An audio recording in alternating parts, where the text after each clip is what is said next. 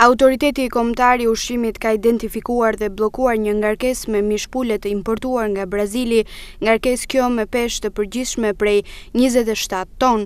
Analizat e kryera pranë Institutit të Sigurisë Ushqimore dhe Veterinarisë kanë treguar se mishi I pulës ishte I kontaminuar me salmonelë dhe rrjedhimisht I papërshtatshëm për konsum. Ngarkesa me mish kishte zbritur në portin e Durrësit dhe para se të lejohej hyrja e tyre në tregun vendas, ajo ju nënshtrua kontrolleve nga Autoriteti kombëtar I ushqimit. Mishi importuar në vendin tonë është I destinuar kryesisht për industrinë e përpunimit. Stabilimentet e shumta të përpunimit të mishit dhe prodhimit të sallameve dhe produkteve të tjera punojnë në pjesën dërmuese me mish importi, ku vendi kryesor I origjinës është Brazili.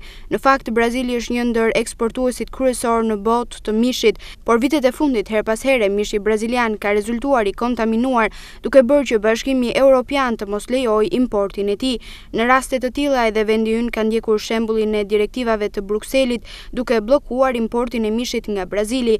Megjithatë, ndonse për momentin nuk ka një direktivë që ndalon importin e mishit nga Brazili, kontrollet për çdo ngarkesë që vjen nga ky vend I Amerikës Latine janë shumë rigoroze.